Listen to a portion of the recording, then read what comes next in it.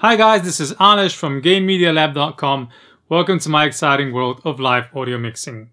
Today I will talk about a topic that is near and dear to my heart, and that is monitor mixing. Although I love shaping sound for audiences as a front-of-house engineer, the true testament of my speed and ability is doing a great job mixing monitors for an act on stage. In order to be fast and reliable, I had to develop a specific workflow that allows me to respond to any artist's demand at a moment's notice. So today I will share 5 tips for setting up a digital console for monitor mixing. Let's go!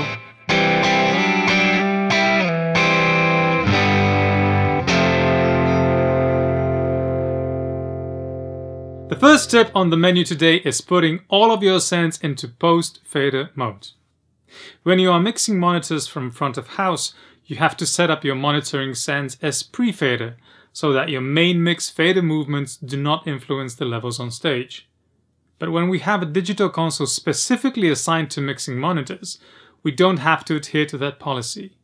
So what I always do is set all of my buses to post-fader mode and set all of my main mix faders to 0. This allows me to control the level of all sends on a particular channel with just one fader move, which can be extremely helpful when writing solos or responding to unexpected level changes on a particular input. It also works great when you are mixing monitors for several acts on the same stage, especially if you are doing that without a sound check. With this setup, you can also mix a band that you know well a bit more dynamically, by adding or subtracting 1 or 2 dB on a particular channel to bring out the details of a mix in either wedges or earphones. Tip number 2. Set up a noise channel on your console.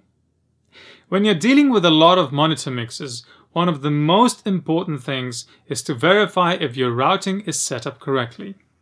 Instead of trying to wait for a signal from the stage or using your talkback microphone for that purpose, set up a channel with an internal pink noise generator running on it all the time. Then you can route that noise into any of the auxiliary sends to verify your routing or even potentially check for any issues with wedges or earphones. Once you get accustomed to listening to pink noise, it can also be a great tool to quickly spot any changes in the sound between various wedges on stage. And as an added benefit, you can use that channel as a signal generator for your measurement system if you have one set up. Tip number 3. Set up a reference listening wedge. Whenever possible, try and set up a reference listening wedge at your monitor position so you can quickly listen to whatever is going on in other people's monitors on stage. That will increase your accuracy when mixing and reduce the number of trips you have to make to a specific position on stage to listen to what's going on in a particular monitor mix. In terms of setting it up on a console, route the Q listening bus to feed your reference monitor. That way, you can listen to individual channels by pressing the pre-fader listen button on a specific channel, or the entire monitor mix by pressing the after fader listen switch for that auxiliary send. I just want to point out that you have to be careful with the placement of this monitor. Aim your reference wedge away from both the audience area and the stage performance area. That way there is no chance of you influencing the front of house mix for certain audience members or influencing the monitor mix of a specific performer on stage. You should also have quick access to controlling the volume of that particular reference monitor. Most of digital consoles nowadays will provide you with the option of controlling the monitor level by either assigning it to the master fader, the phone's volume button, or a user-defined rotary knob on the console surface. Pick the option that works best for you. Tip number 4.